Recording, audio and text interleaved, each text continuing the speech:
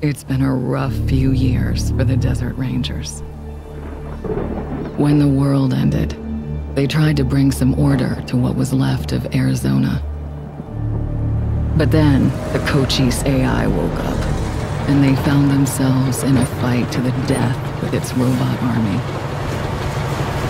In the end, they had to nuke their own base to kill the damn thing for good.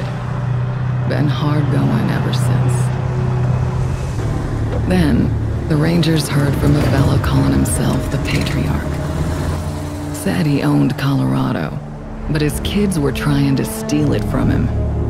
And if the Rangers were to come and put him in their place, he'd give Arizona all the food and supplies it needed to rebuild and survive.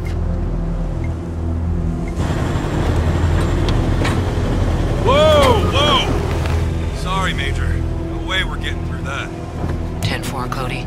Advance team reported an alternate route across a frozen lake. Find it. Copy that.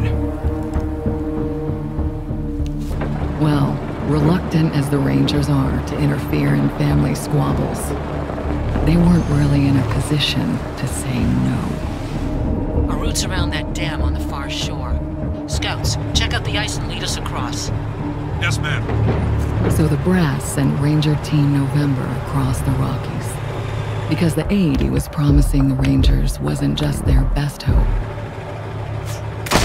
It was their last. Okay, Major. All good. Come ahead.